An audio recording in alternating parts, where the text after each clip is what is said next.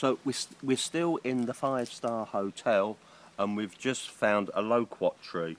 Loquats in Spanish are called, I think it's Nispero and Nespera in Italian. All the ones so far we've found growing in the wild have been immature, but this one, of course, because it's getting lovely 5-star water, probably several times a day, is in advance of its poor cousins out in the barrancos, out in the fincas, and you can see it's not quite ready yet, but it's on its way.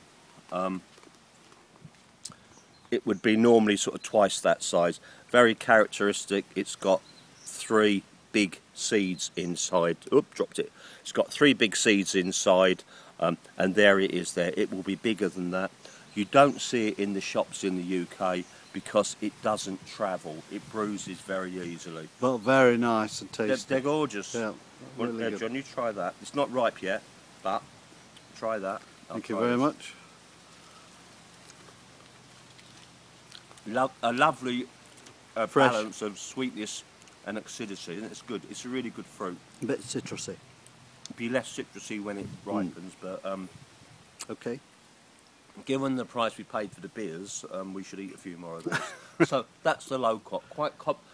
Quite common, and also because it self-seeds, you will see it growing in the wild or the semi-wild, which means no one will moan if you pick them, as opposed to, say, picking someone's mangoes.